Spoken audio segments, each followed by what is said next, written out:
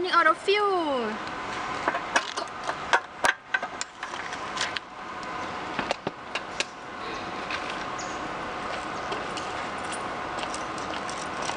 Hey, Siti. Hi. Hi. Yo, long time no see. Hi, Alex. Where are you coming from? I want to go to my discussion with my Colleague. yeah. Oh, So see? what's wrong? I'm running out of fuel. My motor has no Oh. fuel. What should I do? Where are you going? You are going to the discussion? Yeah. About what? We'll discuss about our new project, which is using Biocatalyst in biodiesel production. Biodiesel? Yeah. Interesting. I haven't heard not so much information about biodiesel.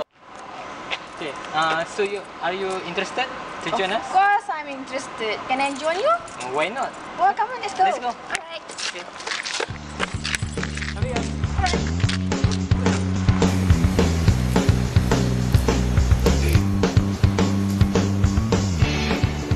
Hi everyone. Hi. This is my ex-classmate, Siti. Hi, I'm Siti. I'm a mechanical engineer from oil and gas industry, and I would like to know on the biodiesel production. So, can I join you guys on your discussion? Hi. So why not? Please have a seat. Okay, thank you. So since we are all here, so why don't we start our discussion? But before that, let me introduce myself. So I'm Ahmad Fakri, I'm the plant manager, and he's Ibrahim. So Ibrahim? I'm Ibrahim. Basically, for this company, I'm the production engineer. And I'm Atika, I'm the process engineer. Alright. Due to the increasing of price of petroleum, so biodiesel is a different areas of high concern. So there's different ways to produce it, and then there's different kinds of raw materials such as crude, crops, frying oils. So they also have different types of catalysts. Basically, it's sodium hydroxide, acid such as sulfuric acid, ion exchange resin, lipase, and supercritical fluid.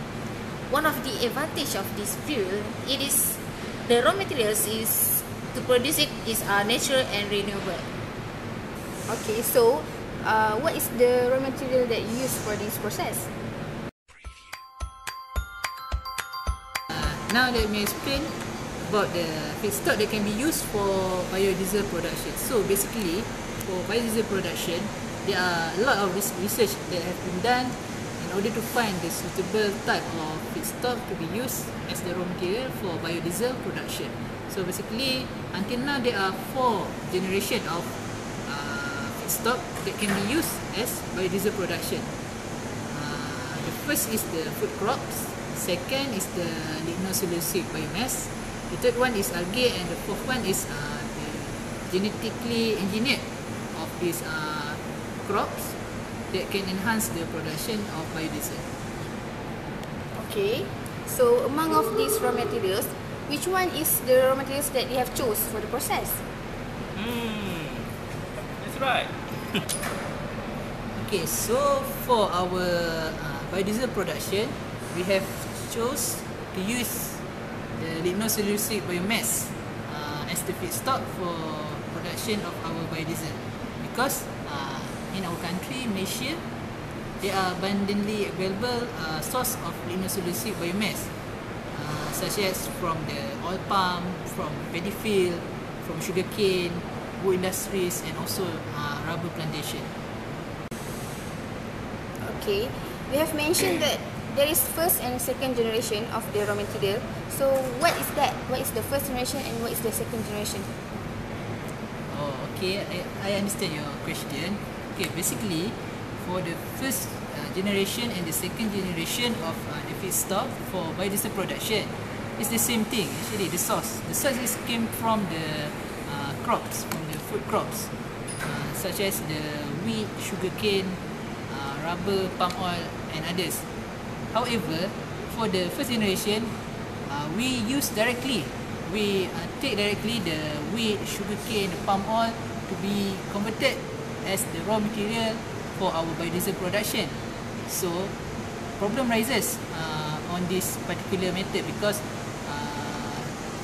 there are competition between using this feedstock for food supply and also for feedstock for our biodiesel production. That is why the second generation of feedstock for biodiesel production is developed. That is by using the waste from these food crops, we converted it into our feedstock for biodiesel production, such as from the palm oil, we have used the empty fruit bunch, the trunk, such as from the paddy, we choose to use the rice husks and the rice straw to be used as the sources of feedstock for our biodiesel production. Okay, that is interesting. So, how do you produce this biodiesel from the waste?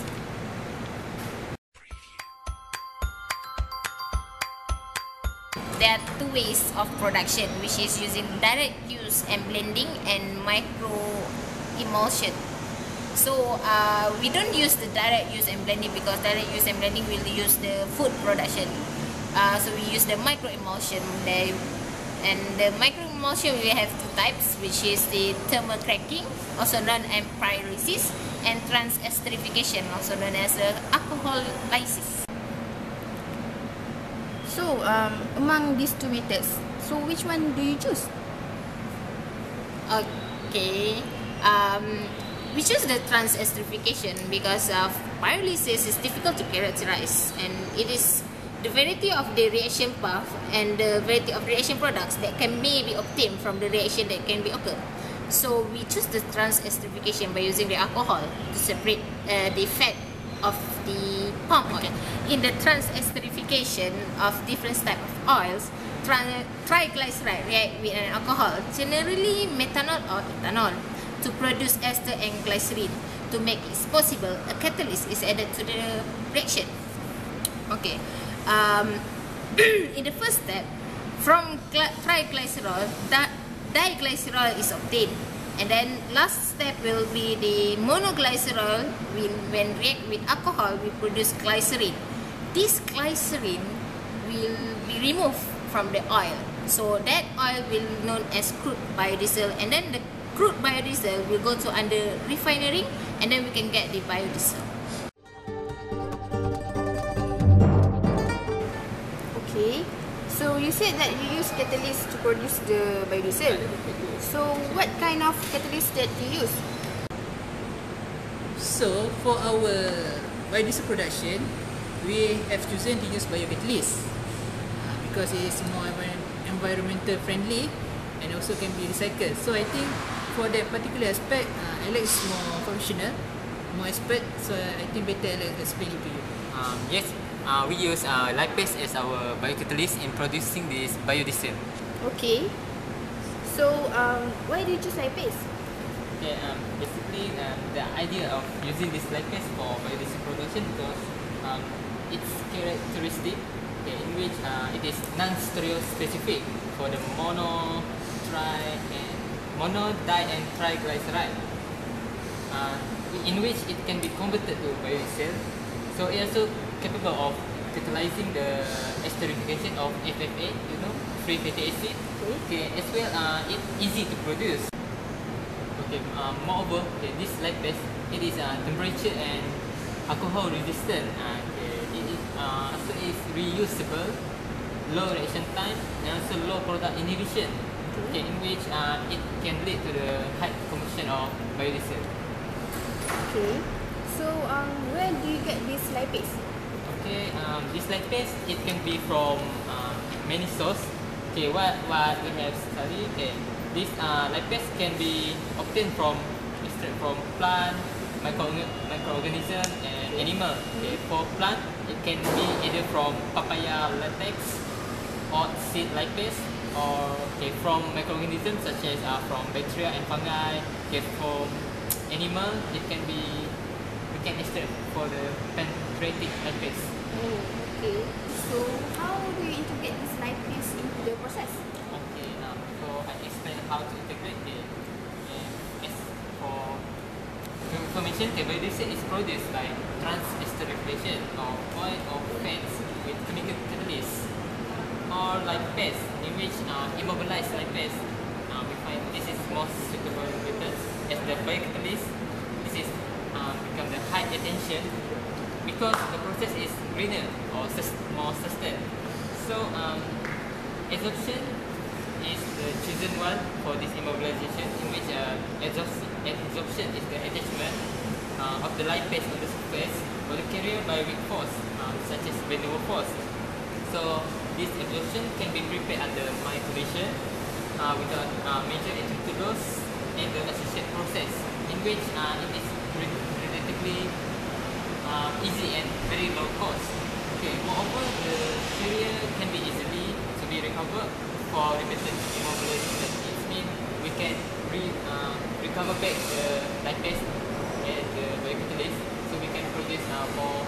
There is two kinds of lipase, which is used frequently compared to other, especially for the large scale industrialization, in which one is from Candida antarctica lipase immobilized on acrylic resin, and the other is from Candida species lipase immobilized on inexpensive textile membrane.